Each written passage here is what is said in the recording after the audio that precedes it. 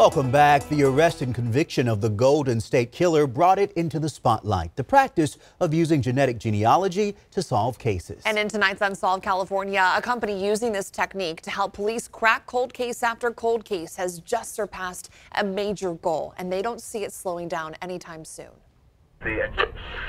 The smallest amount of DNA left behind at a crime scene can crack a cold case wide open.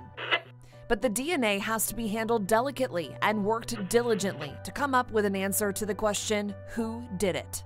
That DNA is the one thing that ties that person back to that crime scene. And it's just a matter of figuring out how to use it.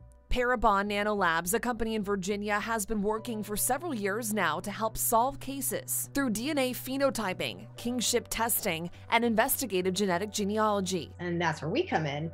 Because we can actually analyze the DNA to predict what that person looked like and to do genetic genealogy and help find out who they were. It's really exploded.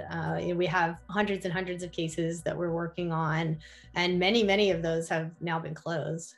And they just announced this year they have topped 200 cases solved using their technology. Parabon says since 2018, they have assisted detectives in making a positive ID at an astonishing rate of more than one a week on cases that have been cold on average for 25 years.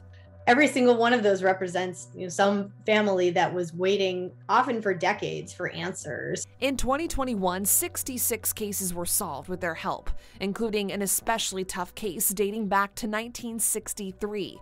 Their technology helped ID the remains of a 2-year-old found in Oregon. It's the same technology used initially with the Golden State Killer case. Detectives took a risk by using DNA from that case to see if they could find a match, and it worked, setting a precedent. It becomes easier and easier with every time we help solve a case to convince the next detective that it's worth risking a little bit of their precious DNA to try and get this lead.